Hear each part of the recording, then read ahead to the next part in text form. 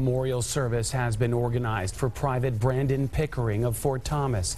Pickering died on Sunday from wounds suffered when his unit was attacked in Afghanistan.